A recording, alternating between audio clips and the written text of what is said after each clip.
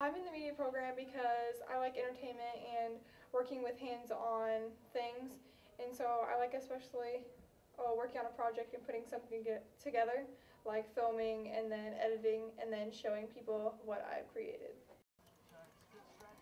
I've been doing things like media throughout school since my senior year. I worked with my high school news group, and now I'm doing it here in college.